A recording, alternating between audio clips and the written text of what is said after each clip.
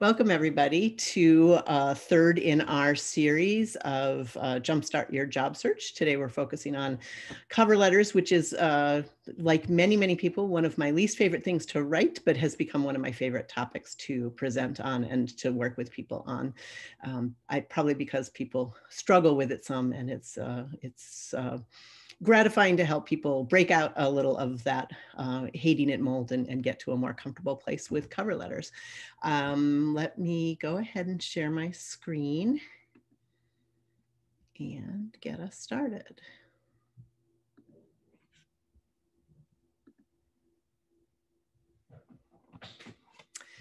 So cover letters, making the case for hiring you is our title. And I'm Christine Valenza-Shin. I'm an alum of the college, class of '84, and I'm Associate Dean for Beyond Barnard. And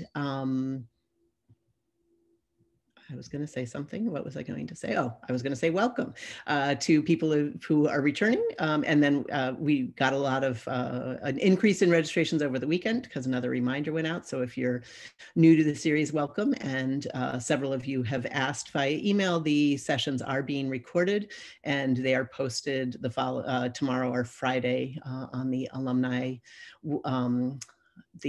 site. You'll get a follow-up email with the link, so you can always catch up on anything you missed or re-listen if you would like. And as well, a copy of the slides is posted, so you don't need to take crazy notes either, unless that's how you process things. So let's get started. Here's our summer imagery, our summer colloquium, part of this larger conversation that we hold during the summer for both students and alumni.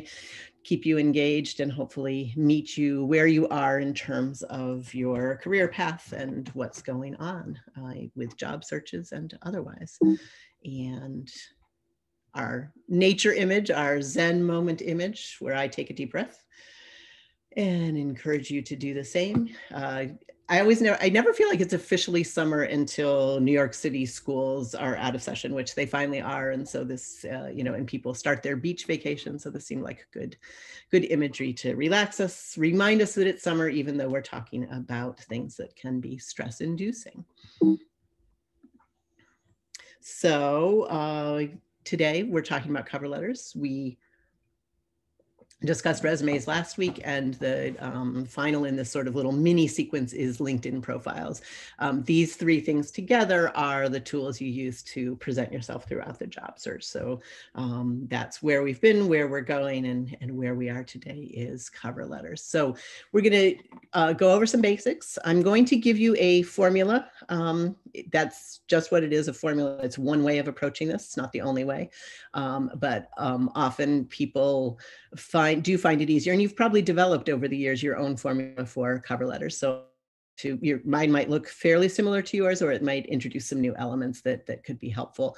But then we're also going to spend some time looking at some different approaches. I think cover letters are an area where you can mix it up, especially if you're not getting great results ones you are sending out. So we'll look at a couple of different ways of approaching the letter. And then finally, we'll do a little bit of practice so you can start generating some of these ideas for yourself. And as always, we'll leave some time at the end for questions and answers.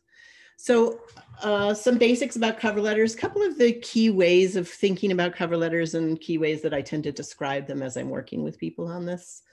So one way of thinking of it is a bridge between the job description and your resume.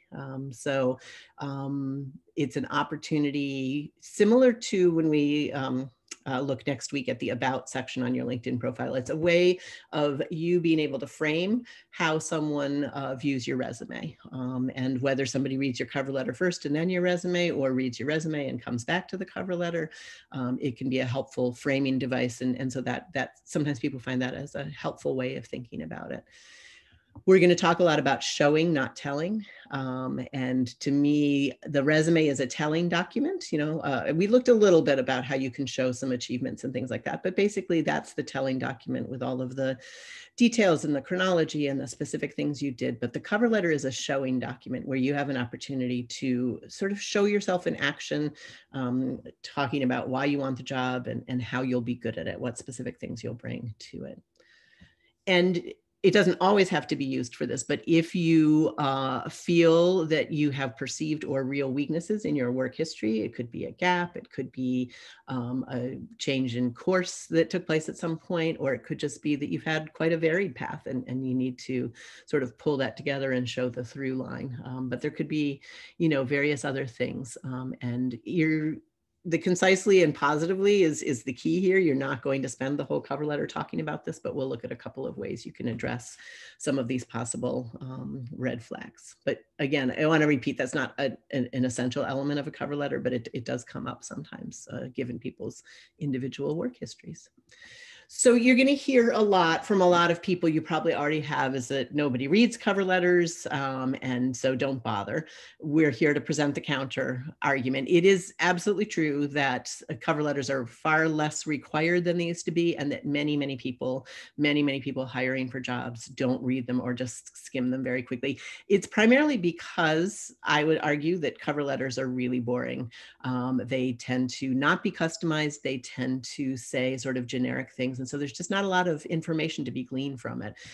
Our philosophy, our strategy that we try and teach here at Beyond Barnard is that cover letters actually represent a really good opportunity to set yourself apart. And you know, the ability to write well is always appreciated. And obviously, you know, if you are applying to a position that requires strong writing, they become a writing sample, if it were, as it were. So, and the reality is that there are plenty of employers out there who do value cover letters. And so, and you never know who's going to be reading it. But if you do get it in front of somebody who values a cover letter, it could be writing a good cover letter, a customized, interesting cover letter that sounds like you, that makes you sound like a real person and a valuable worker, could be a key to getting that interview. And, you know, they are, if they're optional, whether they're optional or required, they are a whole extra page to customize, to give more information and optimize that chance that you will get the interview. So a couple of do's, definitely with very few exceptions, you want to keep it to one page. You really want to work on how can you distill your message down so that it fits nicely in one page. Back to what we said about people not wanting to read cover letters, a particularly dense or long cover letter is going to reinforce that notion of somebody not wanting to read it. So a more concise one that leaves some space between paragraphs and isn't in teeny tiny font will be more inviting. So the exception to that, I mean, occasionally you're asked in a cover letter to do a lot more than, you know, there's specifics, you know, we want to hear about this and that. And, you know, at that point you could certainly go over one page, but that's pretty unusual. Mostly instructions, if they're there, are to write a cover letter. I'm not going to go through each and every bullet because I know you all can read. The third bullet, though, this is something I learned a few years back from our new dean at the time, AJ Ehrenstein. This is for the skimmers. If you put so it's very, you know, most people at least customize a cover letter enough to put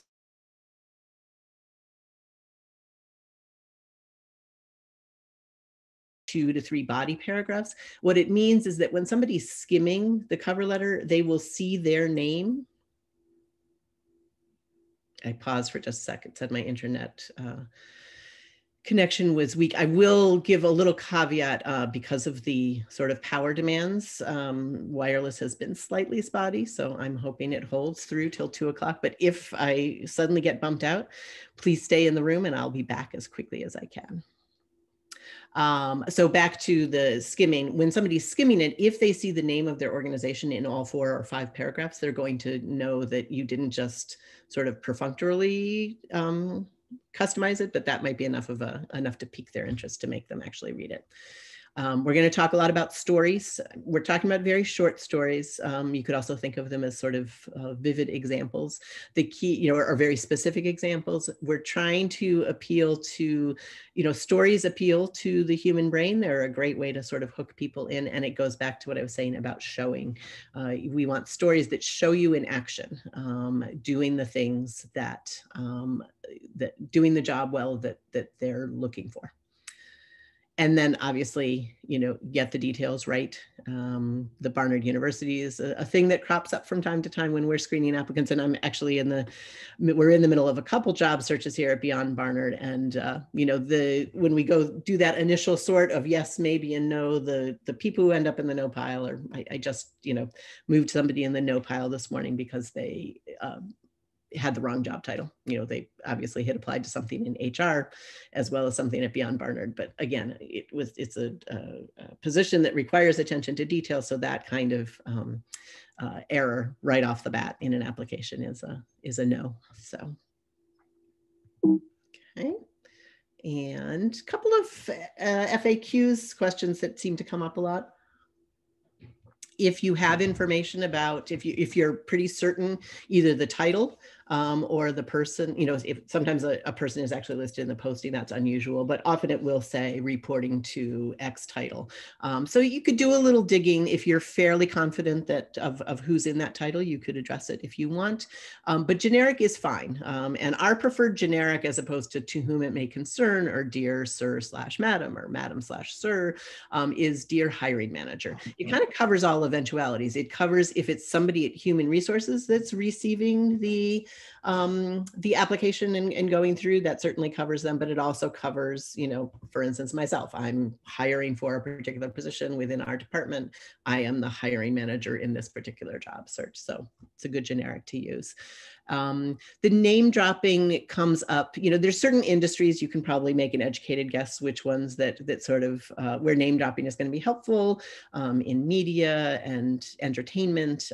There's some other areas, where referencing who you found out about the job or somebody who works there can be helpful. Otherwise, use your discretion. But as the first point says, if somebody did actually refer you, you could mention that. That's a good thing to throw into that first paragraph, so that they know that this came from someone they know. And then again, as cover letters have waned in popularity and aren't always required, sometimes people are tempted to make the email their cover letter. You certainly, if there's no cover letter required, or if they say to do it that way, you absolutely can, but definitely keep it short. But if they do either give the option of a cover letter or a required cover letter, instead of doing it in the email, you can go ahead and make it either part of an overall document or a separate document that you upload to the system. Great. So those were some basics, and now we'll go into a bit of a formula, give you some specifics. All right, so the formula I'm going to use is 4 paragraphs. I think you could potentially squeeze in a 5th paragraph, but the goal is to try and keep things relatively short. And the way it's going to look on the page is a relatively short first paragraph, introduction, a relatively short conclusion, and the sort of, most of the real estate is going to be taken up by those 2 body paragraphs, which we'll get to in a moment. So a classic but boring opener is, please accept my application for the position as posted on your website or as seen on LinkedIn, or you can refer to. It's a, fairly standard thing. It can be helpful to the person on the other end to know, that they're looking at the right, right job description, the right, and also they may be keeping track of where the applicants are coming from. The key thing you want to do here in this first paragraph is connect yourself and specifically your skills and experiences to the job or the organization. So you need to, either from the job description or from their website or just your general knowledge of the company, you want to distill their main mission or goal and connect yourself to it. So the yellow italics give a couple of examples of how you might do that. So I'll give you a second to read those over.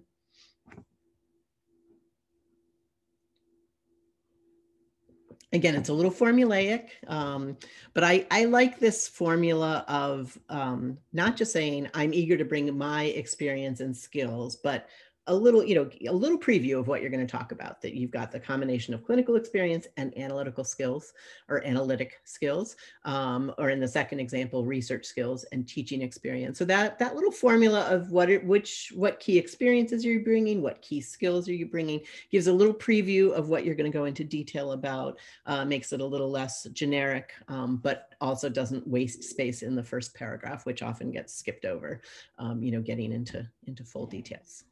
Okay. Right, so then moving on to the second paragraph, which is a body paragraph. So again, you don't have to do it this way, but in a standard job description where they lay out job responsibilities in one section and then qualifications in another, this is just one way of approaching that.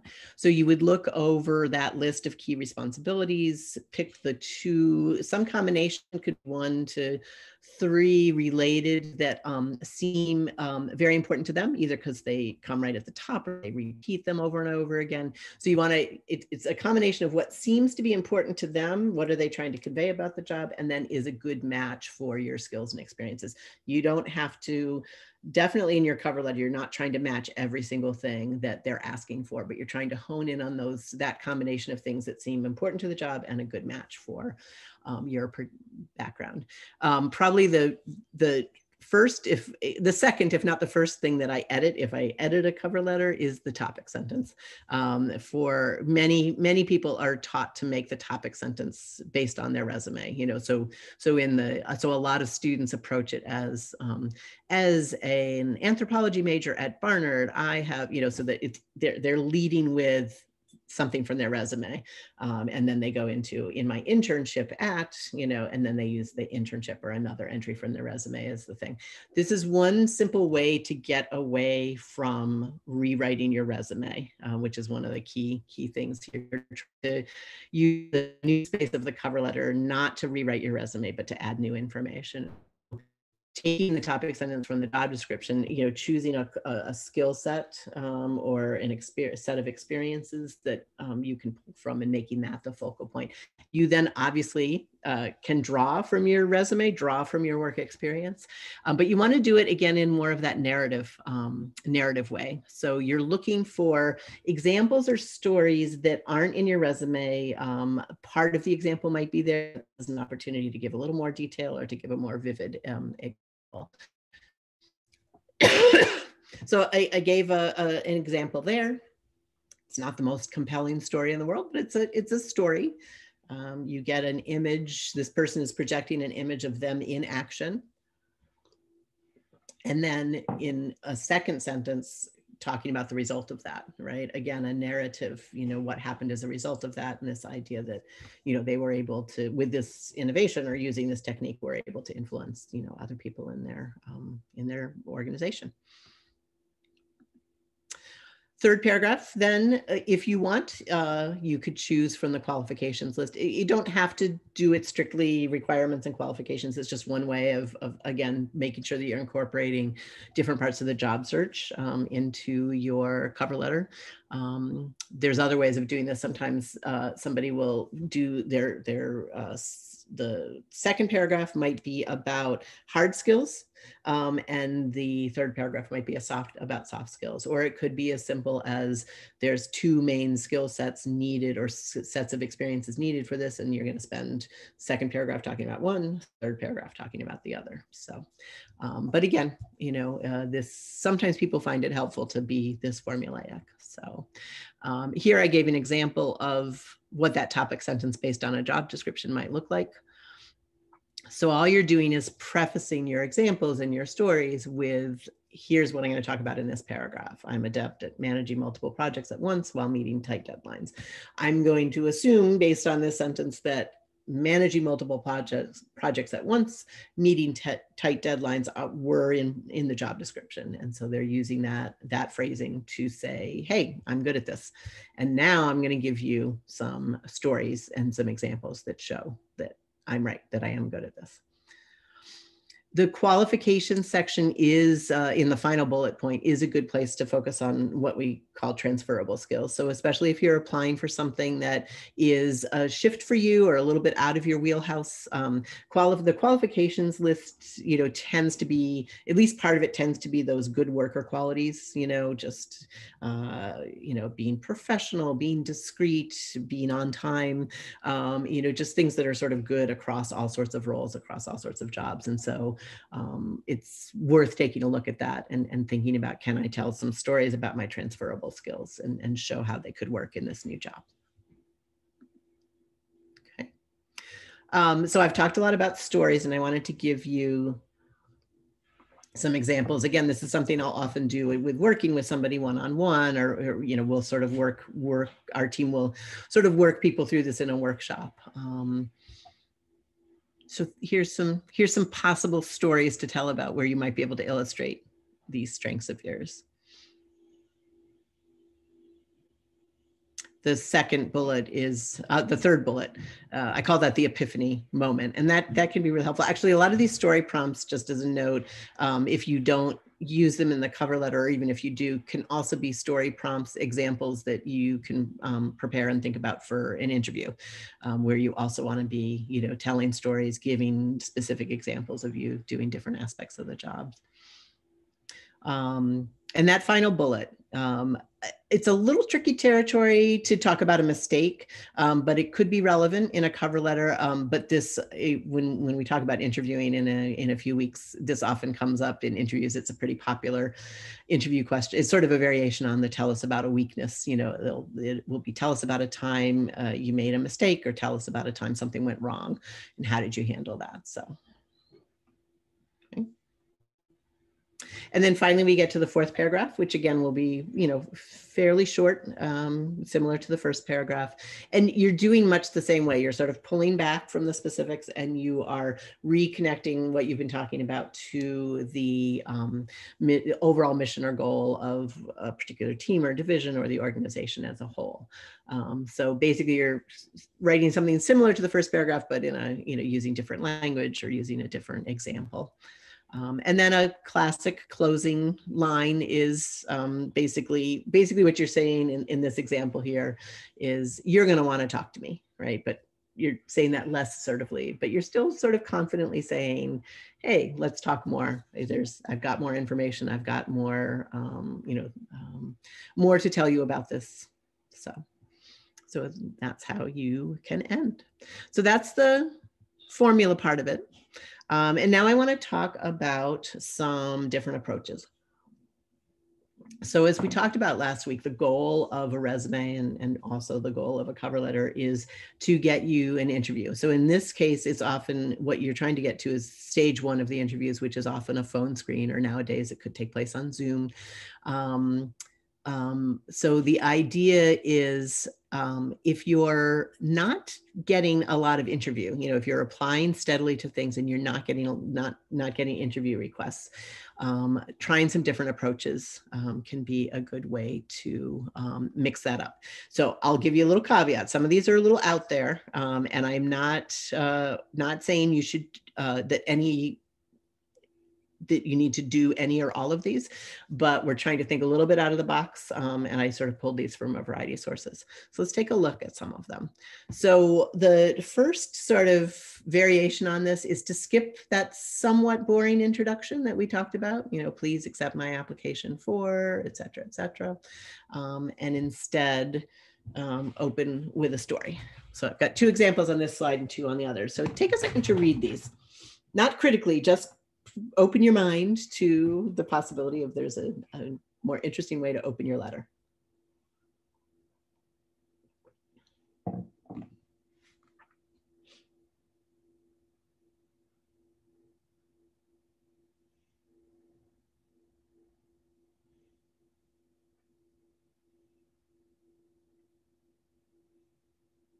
So when we say opening, I mean opening. The whole point of doing this would be to make this the very first sentence very first sentences of the letter. The whole point, the whole idea is it's a lead, it's a hook, trying to get their attention, trying to get them to read your cover letter. Doesn't mean you can't add a couple of sentences to each of these to fill out that introductory paragraph. You absolutely can, or you could, from there go into the body of your letter.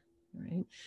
But again, story prompts here, looking at a career thread in the first one, taking a very specific thing that, a boss said about a key quality, these are possibilities. I wouldn't copy any one of these if they don't describe you.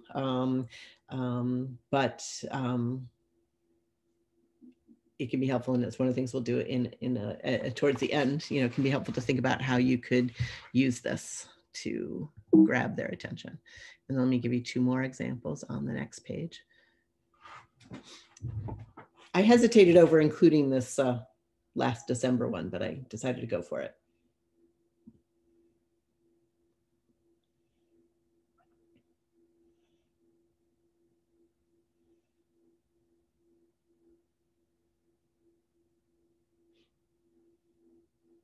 So I love the title of this article. I got these from How to Write a Cover Letter That Doesn't Just Recap Your Resume. So that's definitely a theme throughout today's workshop, is don't rewrite your resume. That's where I drew these examples from. And as I said, I hesitated over including this very salesy one, but I thought,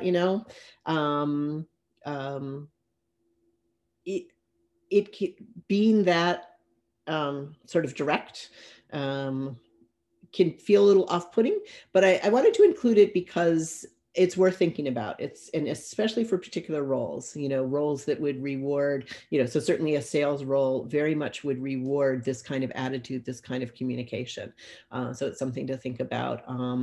If a particular role you think would reward that more direct, more competitive approach, then something to consider. Or if the vibe you're getting or the messages you're getting from a particular company or a particular team and from the job description, this might be a good way of approaching it. Again, you're not copying this word for word, but thinking about how could you adapt or do something similar in your opening.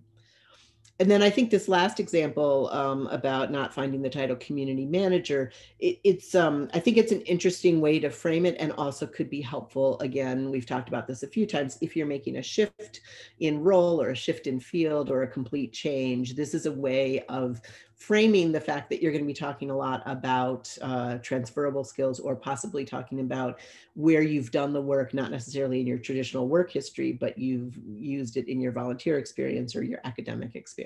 So just a couple of variations, thinking about opening with that narrative hook, right? Another possibility is, okay, sorry. There's something called a T format cover letter, sometimes referred to as a specific needs cover letter. And so basically what you do is the main part of the cover letter, it looks visually quite different from a normal cover letter, is you put two columns to directly target key points from the job listing. And this also is a slightly different way of drawing directly from the job listing. So it ends up looking something like this. So you have this very brief intro and very brief conclusion, but in the middle, the left-hand column takes, in this case, 4 key parts from a job description. And then the right-hand side is how you meet or exceed that expectation or requirement. So it's very targeted, it's quantified. This is a type of cover letter. There were a lot of articles about this, I don't know, maybe 5 or 6 years ago, like this is how you should write your cover letter.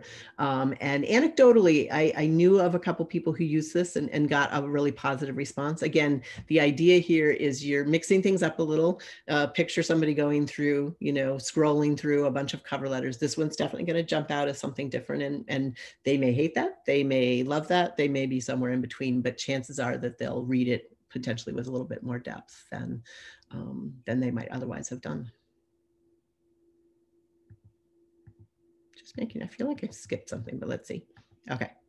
So then this is a full letter. I just want to say a couple caveats about that before you start reading it.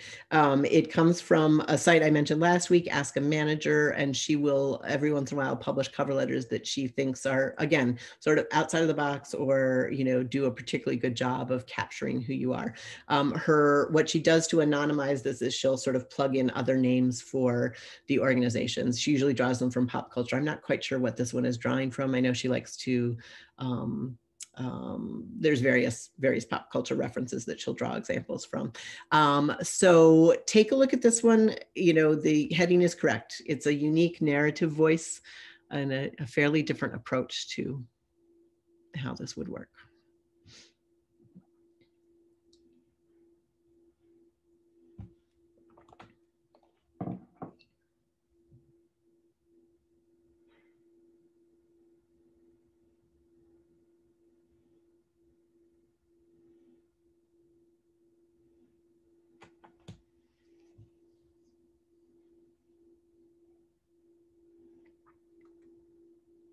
So if you actually follow the link and go to the site of this letter, it engendered quite a lively debate in the commentary. And, you know, one of the key points is that, again, you would never copy this directly or even imitate it closely. This is an example of this unique person in this unique situation choosing to approach this in a much different way than a cover letter is often approached. And, you know, there's a risk here. Somebody might find this, you know, really off-putting, but other people might find it intriguing. And, you know, I think one of the things that's interesting is it's she, I believe it was a she, has a fairly lively and original way of capturing what makes a good assistant and why it's a good match for her. But I think also finds an interesting way to work in her background, that she looks like she was a PhD student and a faculty member. You know, so she's saying, yes, I did this in the background, but here's why I want to do this new thing now, while still remaining in a university environment. So. Okay.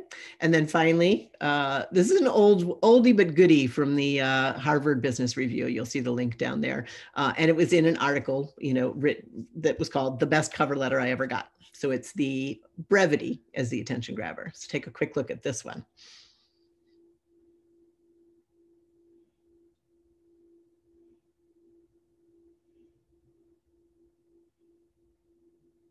So really, it's funny. It's 3 sentences, but it really is only 1 sentence, right? Because the opening line and the closing line are relatively standard and kind of throwaway. But basically, what this person has done is distilled what they bring to the job into really a single sentence.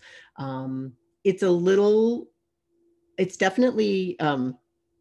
It does the opposite of what I was talking about in the formula I discussed. It doesn't give a great amount of detail. You don't necessarily get a vivid picture of the person in action, but I'm going to guess that what they drew from the job description were these, you know, 3 key things, you know, experience, skills, overall good worker quality, and the great eye for detail. It's the brevity, though. It's not the actual content that's the attention grabber, it's the brevity, you know. So I thought I would throw that in there as an example too. So let's do a little practice, okay? So what I'm gonna have you do is take a minute to write your own version of either the opening with a story, and I put up one of those examples I already showed you before to prompt your memory. You don't have to model it on it. It's just reminding you of what that looks like. Or the 3-sentence cover letter we just looked at. And again, you could leave off the first and third sentences and just do that middle section. How would you distill all of your experience into a single sentence or a sentence or two in that sort of middle paragraph? So take a second, pick one of these, and you can jot this down for yourself, but I'm also going to invite you to share it in the chat if you're willing. It's always great to see some examples. So I'm going to be quiet for a moment. I'm actually going to stop sharing for a moment. Let me give you a chance to look at the directions one more time. I'm going to stop sharing for a second so I can see the chat, and then we'll come back and finish up with a few final thoughts. And really do this. When I do these workshops in person, way back in the before times. I make people actually take a piece of paper out and do this. So I can't come into your homes and force you to do this, but I encourage you to take a minute.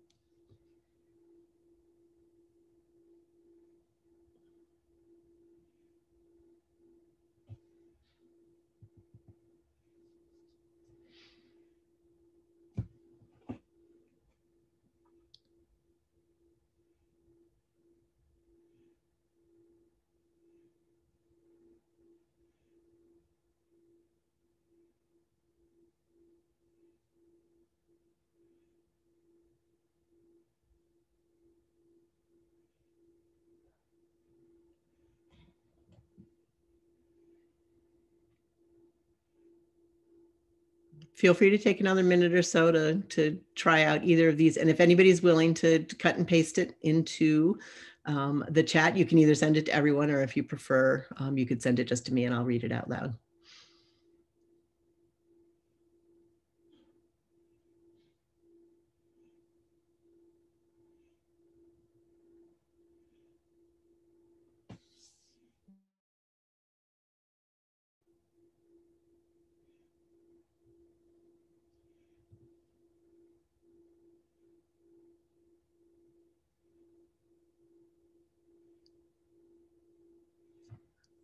Somebody be brave and share their draft.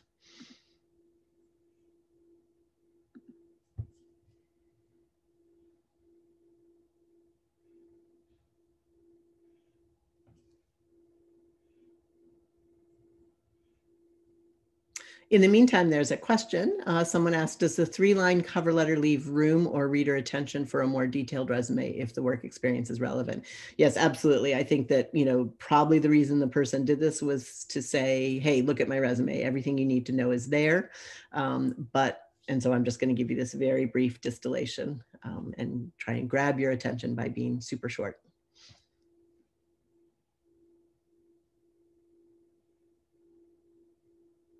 Okay, I'm going to, I encourage you, if you want to share, please do.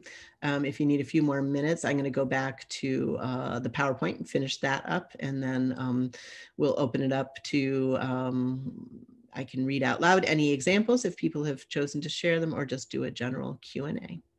So let's go back to,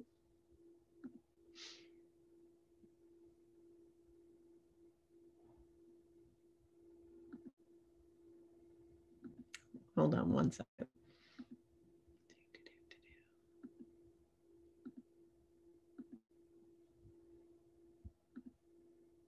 Sorry, just needed to reload this.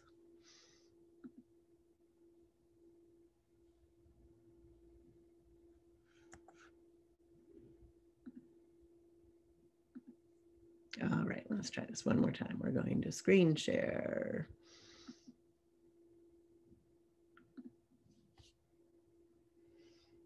Great.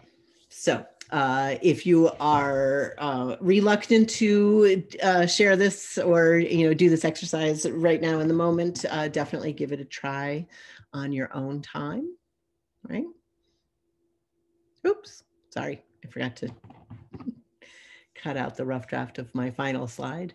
So just a couple of concluding points here. We talk, use the familiar term return on investment. Is it worth taking the time to customize your cover letter? And, basically what I've been saying throughout the session is a resounding yes, that taking the time to make a cover letter sound like you and to tailor the information you share to the specifics of the job description is it's definitely worth the time. It's quality over quantity. You can churn out a bunch of generic cover letters, but taking the time to make it customized, make it sound like a real person is writing it, an individual with bringing good strengths to the position, is definitely worth the time. I mean, it's not worth weeks and weeks and delaying, I'm talking about, taking a little extra time, and not just sending off the usual, but taking a little extra time to customize it. So maybe when you've got some time to do this and get it in, but it generally will be a good payoff.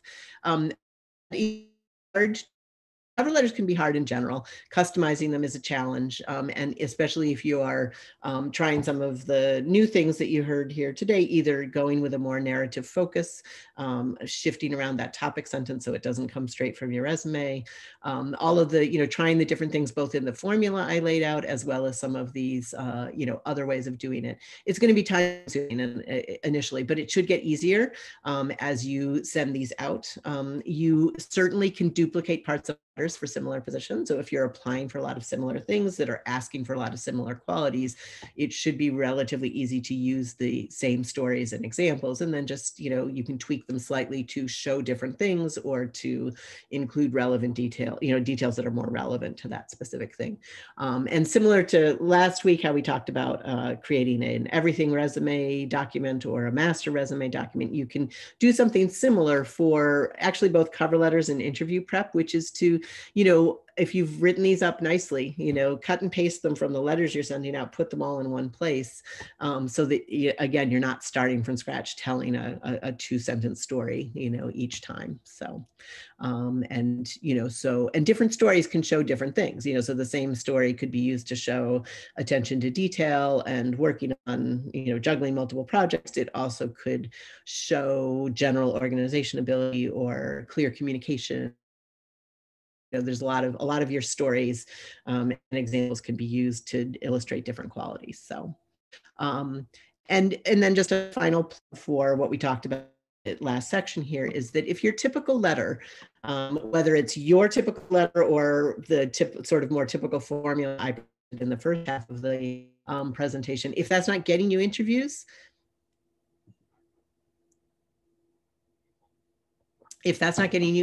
then experiment with some of these different approaches. You don't have to completely convert to the, the narrative hook or the 3-line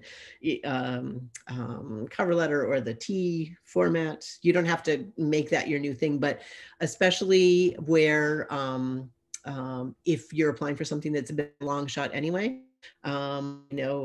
it could be good to experiment with it, see if you get any, any more feedback. Another time I think to experiment with some of these different formats is if a company or a job description comes off as, if a company sort of either directly or indirectly talks about being a disruptor or doing things in a different way.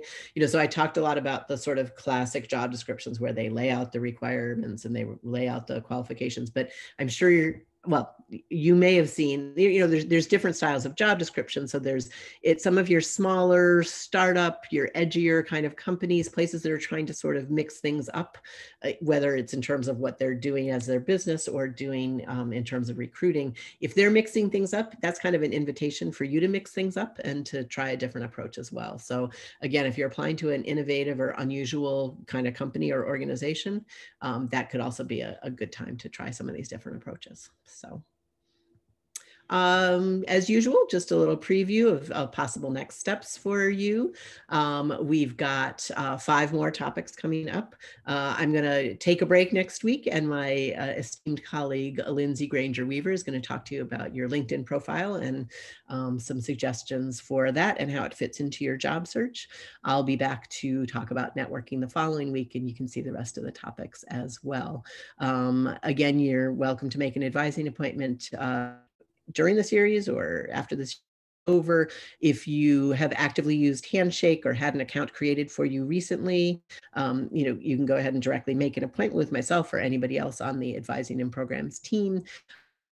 You haven't been on Handshake, or if you try and log on and it says that you're that it doesn't recognize you, etc., definitely you can email Beyond Barnard, and we do 2 things when we get that email. We'll check on whether you do have an account on Handshake and what email it's matched to, and then send specific instructions.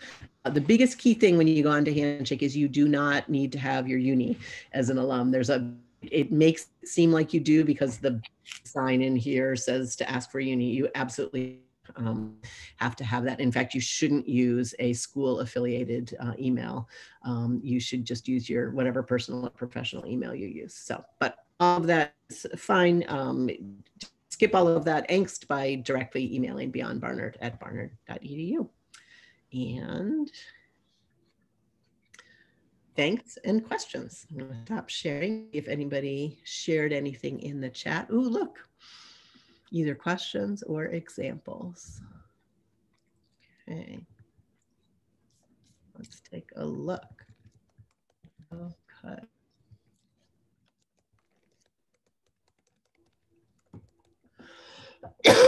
Okay, I'm going to read out some of these examples, and then I'll we got some time here.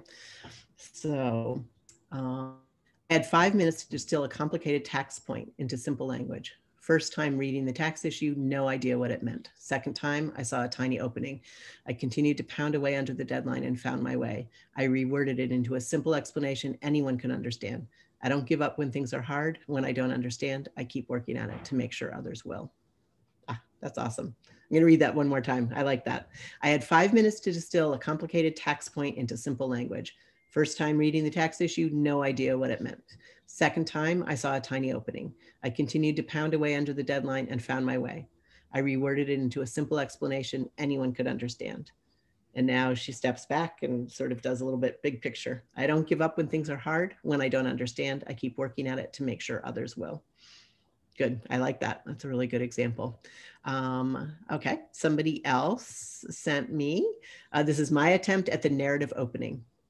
While teaching a course on the history of Buddhism at UVA, I witnessed many students grappling with the boundaries of their own religious beliefs, often leading to serious mental dissonance or challenging the material I taught. What resulted in these seriously uncomfortable situations was the development of a robust discourse focused on questions and self-reflection. I like that too. Again, we're, a lot of those things that you mentioned, how you are as a teacher and the way you try and approach your work or encourage, that all could be done in a very standard way, but this is very nicely done in a narrative opening. Even just, and simple things make it narrative. It's, starting with the specifics, it's starting with what was I teaching, where was I teaching it, and then what did I see, and giving some of these, descriptions of what the students were dealing with. So great. Thank you all for sharing these. These are great. Let me see, somebody here attached. Let me see if it opens. I don't think it's opening for me. Let me see. Okay. Oh, here we go.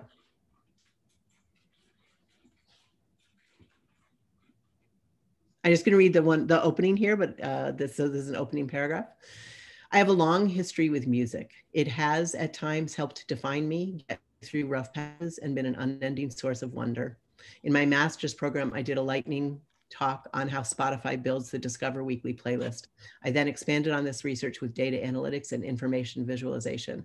I have a keen interest in what makes certain music popular and in discovering new or found music in all genres.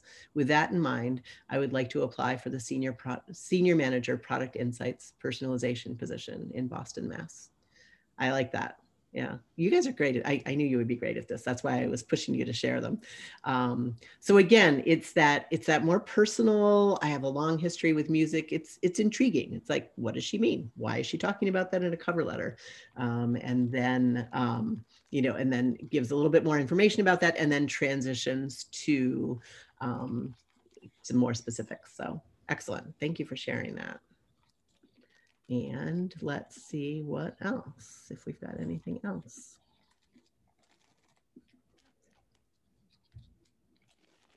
By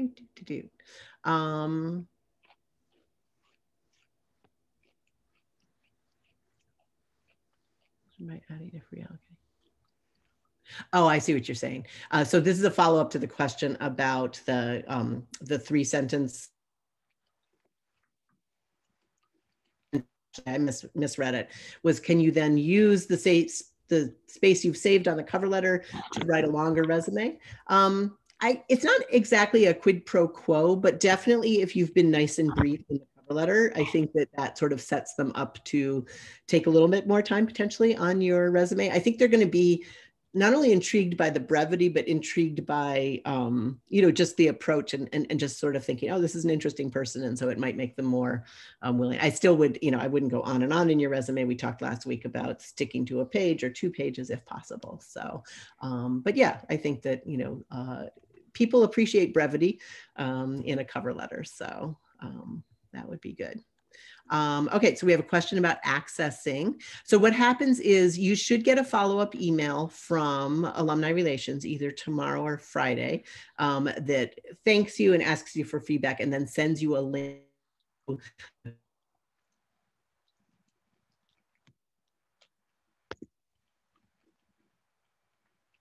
to convert them, etc. to access them.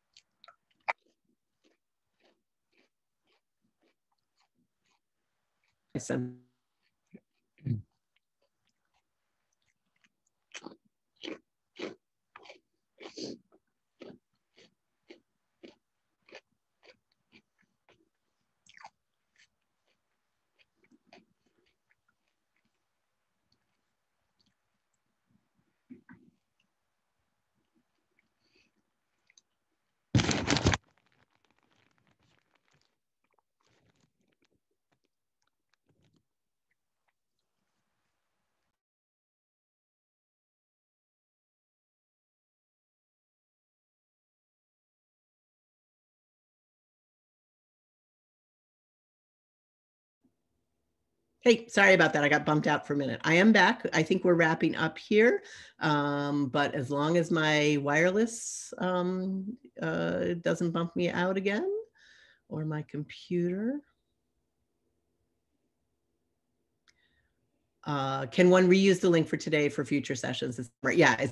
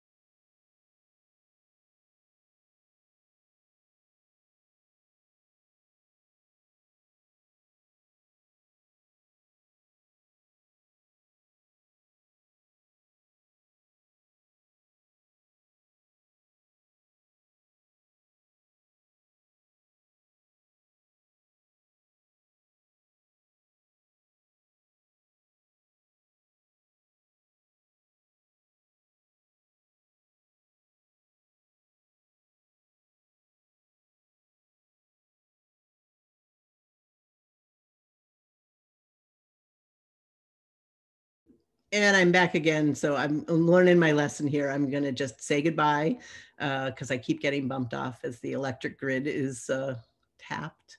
The audio cutoff. Can you please put in chat? Nope, no new link, same link. Same Zoom link for every session. Let me, same Zoom link for every session. Excellent. Bye, everybody. Thank you for coming. Sorry about the little technical disruptions at the end here.